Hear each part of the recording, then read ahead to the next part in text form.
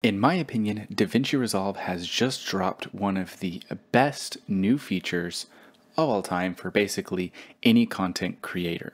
And this is in the 18.1 release of DaVinci Resolve Studio. Mind you, this is the studio version that you will need, and it is called the Voice Isolator.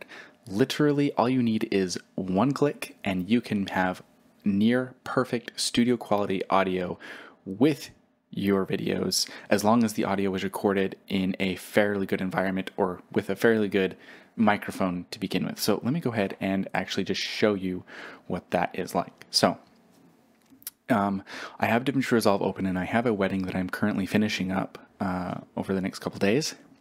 And I have a scene here where the couple did like a letter reading to each other, and I just had a microphone on the bride. What you're going to do here is, or what I'm going to do is, I'm going to show you exactly how to enable the voice isolation on your track to be able to give you near perfect audio. So I'm going to show you the beforehand. So I'm in Fairlight right now. You have pushed me to seek and pursue my relationship with God, and He has been blessing me ever since with that. So you can see that I can hear him, but I can also hear a lot of stuff in the background. There's some crackling of, the paper and the clothing, and there's wind in the background. This is a really windy day for when this wedding took place. I'm going to come over to my mixer, and you can see that in my mixer I have track FX, and basically I just want to make sure that I've matched up the track that I want to use. So I'm applying the effect to track A1, which is in this case the track that has the audio for this clip.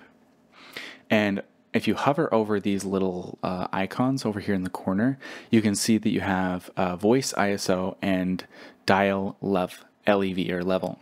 And we're just going to focus on voice ISO. So if I were doing this for the first time, excuse me, I can't speak, then it would look like this, where it would just be voice ISO. And so you click on it right here to enable it, it's like a very small dot.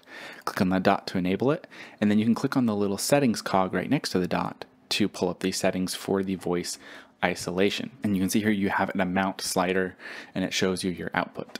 So what I'm going to do is I'm going to press play. He has been blessing me ever since with that. And then I'm going to enable voice isolation right here. I'm going to press play again. I vow to always put God first above all else, because I know He will lead me and guide me to be a better husband and a leader. And go ahead and disable it.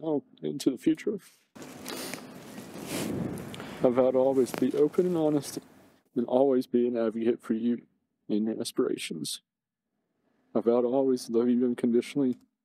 Okay, so there it is. And it really is that simple. You just go to the track that you want to apply the effect to, click on voice ISO or isolation, enable it, click on the settings cog, pull this up, make sure it's enabled, and then you can choose an amount. Let's say I'm also delivering like raw events to the bride, so that she can just watch this by herself, without audio or anything, just completely uncut.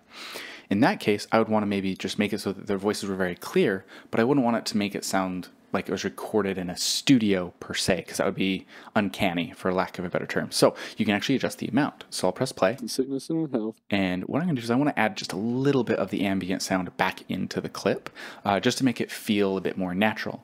So I can actually move this down to about 60, 61 I guess, or actually just for the memes, let's do 69. Very nice. And now I'm going to press play. I vow to always support you and provide. And now provide for you and our family financially with a loving and caring heart. You can slightly hear the wind in the background. You even heard there that there's kind of the crinkle of the paper. I vow to always support you. See right there, you can hear kind of the crinkle of the paper. And for just watching it back by itself, that would actually be beneficial to just have it feel a bit more natural, right? It wouldn't be kind of the uncanny valley, like, oh, that's weird that you could only hear the voices and nothing else, right? But you can see if I turn it back up to maximum, I vow to always support you and provide you. It basically completely cuts out the paper crinkles and everything in the background, which I would want for audio overlay, but maybe not so much for like raw events delivered. So And there you have it. It's really that easy. So thank you again so much for watching. I know I say this often, but I've been away for a while. I was filming a wedding in Utah, and I've been busy backed up on weddings, so I haven't been able to upload too many videos, but I'm back in the business now, and I'm excited to get back into helping you guys learn DaVinci Resolve just a little bit better. So thanks again for watching, and I will see you in the next video.